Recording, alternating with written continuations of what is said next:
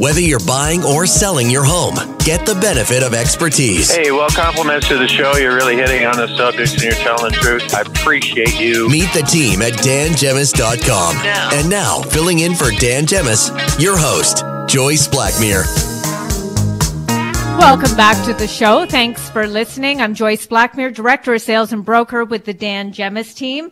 Before we have our chat with Monica, I just want to give a quick reminder of the open houses that the team has going on this afternoon. Ladies? So we have Cassie is at 611 George Kennedy Way in Lakeshore today. She's going to be there from 1 to 3 p.m. And there is another at 529 Laurier in LaSalle, and Fatty will be there from 2 p.m. until 4 p.m. today. Awesome. Go check those open houses out. There's probably quite a few going on as well now that spring has sprung. Oh, yeah, definitely. It's a great opportunity to get out and check out some of that new inventory. Okay, so we now have Monica Bunde with us. She is going to talk to us about some new trends in home design and some spring staging tips. Monica, how are you? Hi, I'm good. How are you, ladies? Awesome. Good, good. We'll get right into this. So there are some new trends coming out this year as far as design goes.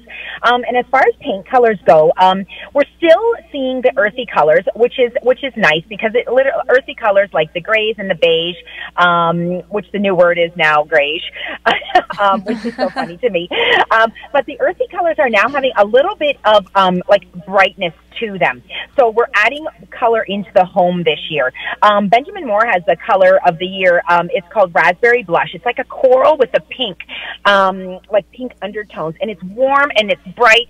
And I'm not saying paint your entire house like coral and pink, but maybe an accent wall, maybe a bathroom. But we're seeing some color come back into the home this year. Sherwin-Williams has it's a beige with like a purple undertone, and again, it's like warm and subtle. But we're still keeping with the earthy tones, but we're just making them a little bit brighter. So we're bringing color into the home this year. The kitchens, as far as kitchen goes, open shelving is in, and it's been in for at least the last couple of years. We're kind of going away from overstuffed, cluttered big cabinets where we just jam everything that we don't want to see on the counter. We stuff them into the cabinets. So the shelves become more of a curated gallery, almost like you put your artwork up there. They become put your beautiful kitchenware, small vases, frames, the things that you love so that you can see them, and it just adds to the kitchen. Gives it a different look and feel. So that's coming in. What they did say, too, is white kitchens are out, which I do not believe and I do not agree with. I love a white kitchen. It just is so clean to me. So anyway, I always say, too, if you love it, keep it. So we don't have to go with any of these trends. If you love something, you just do what you love. Another one is vintage meets modern. Now, this is kind of since the boom of the whole, vintage shopping, flea markets and whatnot. If you're looking for vintage pieces, see how you can incorporate that into, your modern home. So if it's like a vintage vase on a wood or a metal side table, you're mixing the two, and that just becomes eclectic and fun and just something beautiful. Or if it's your grandma's, old vase or lamp, see how you can incorporate that into, a new modern look. So that is a trend that's still going on.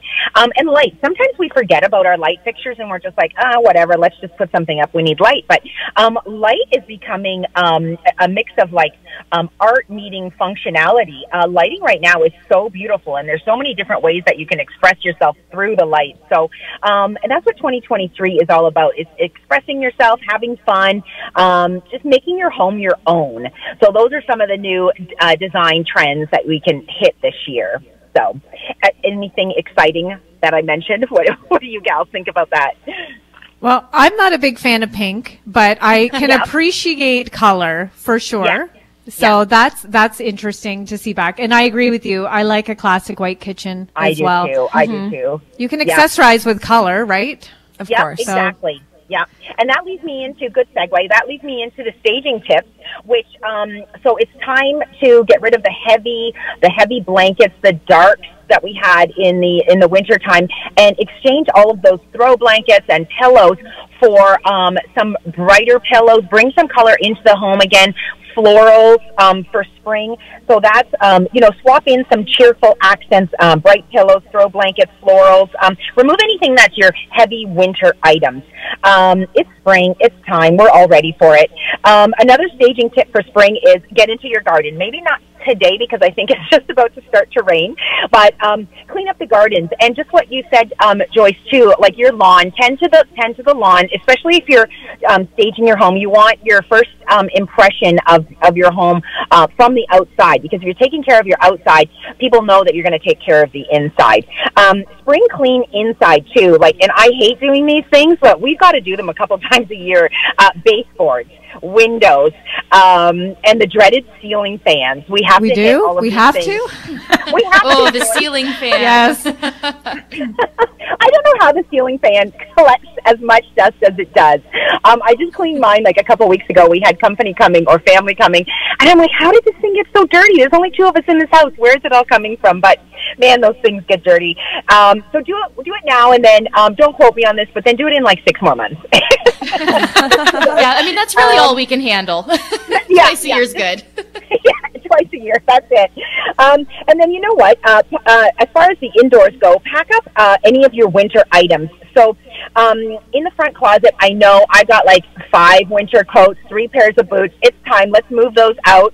And especially if you're staging to sell your house, try to free up as much as the closet space as you can. So then it makes the closets look, a little bit bigger and just airier. Just make the home feel a little bit airier. And then one more staging tip for spring is your front door. So add a doormat to the front door. Urns are beautiful. Pretty soon, in a couple of weeks, we'll be able to grab some flower baskets. Just pop some of those out. So your curb appeal is your first impression to the home. So make it a good one. So just it's just time for some spring cleaning. Yes, indeed. Yep. Awesome. Well, thank you so much for that. We always love having you on the show, Monica. We appreciate your tips and your insights. Everybody does. I know it. Thanks. So thank you so much. Gal. And while you were talking, I received a message, too, from Rob Assepi, home inspector with Amerispec. He is all about spring maintenance and just on the whole spring theme that we've been carrying through the show. He has sent me a home maintenance seasonal checklist. So anybody who might like a copy of that, I'd be happy to send it to you. Can send me an email, joyce@dangemis.com. I'm happy to send that information over to you. Yeah, that's a great one too, Joyce. And just on that, like your gutters too. All the leaves that came down in the fall, it's time to clean out your gutters too. It's so important for just, the flow of the rain, everything. So it's that's a great one. Yep. Rain season is here. It's here. Upon us today. Awesome. Well, thank you so much, Monica. We do need to take another quick break, but if you want to be entered for your chance to win a $50 gift card to the Richmond Popcorn Company, now is your last chance. Text your full name and the keyword movie to 10800, and we will do that draw as soon as we come back. More to come on the Dan Gemis Real Estate Show.